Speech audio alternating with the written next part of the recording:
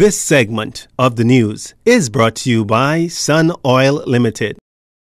Welcome back. A 20-year-old resident of Rubidine Lane, formerly charged with murder, and is tonight on remand at the Bahamas Department of Corrections. Standing before Magistrate Samuel McKinney in Court Number 1 this afternoon was Donovan Brennan, the alleged killer behind the March 7th shooting death of 37-year-old father of three, Alexander Bullard, a.k.a. Nunks. The incident happened on Ferguson and Augusta Streets. Brennan was not required to enter a plea to the crime. Bail was denied. He's to return to court May 30th at noon. Brennan was not represented by an attorney.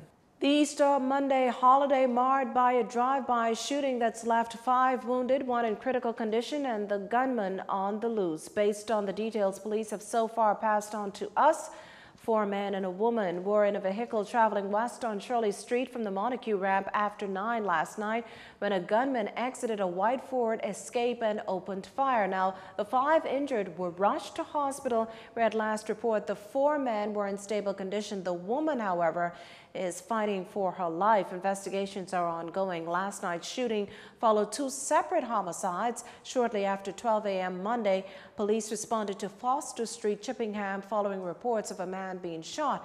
Efforts to revive the victim were unsuccessful. 6 hours prior, a man was shot and killed on Bonefish Pond off Cowpen Road.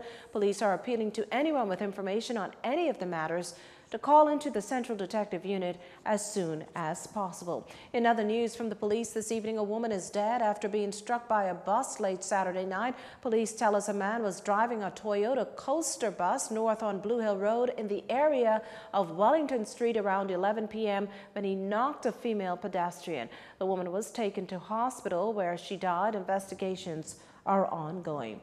Search efforts continue for missing boater James Green, but no telling how long that'll remain the case. At last report, Green's vessel had been recovered, but that's it. Green, a resident of Sandy Point, Abaco, was last seen on Tuesday on a 17-foot open hull boat. Since then, there's been extensive search efforts by a U.S. Coast Guard helicopter and a Defense Force aircraft. So we've gone as far north as the southern and eastern portions of Grand Bahama. To the west, we've also covered the eastern portions of the Berries, and of course the entire, pretty much southwest and southern portions of mainland Abaco, including surrounding Keys and the areas of the risk, including the area near Castle Keys. It's believed the events would have occurred. We've pretty much spatulated that entire area, those entire areas, and we continue to conduct our search today until such time the decision is directed otherwise. According to Defense Force officer in charge of dive operations, Sean Pinder, there's also been help from family members and volunteers. With all these combination of assets involved and resources committed, and not forgetting, of course, the most recent system prior to the holidays that passed through the area funnel system that really impacted the area. And so what we wanted to do, and we continue to have a search going on to ensure that there's a full saturation and the effort is comprehensive. And when the Command Defense Force decides upon suspension or any other changes to the operation, you will direct me. Until then, we continue our search. Again, anyone with information on Green's whereabouts is urged to call the Defense Force at 424-9414 or the police at 328-8477.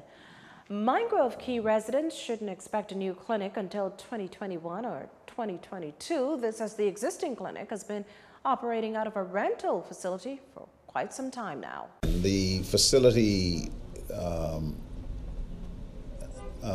is more than a year before construction is going to be finished. You're talking about a multi-story, multiple thousands of square feet health facility, which is basically now just a shell. Now, a few months back, Health Minister Dr. Dwayne Sands toured the facility along with area MP Picewell Forbes. Dr. Sands estimates the cost of the new clinic will exceed $2 million. Our final story is up next. This segment of the news has been brought to you by Sun Oil Limited.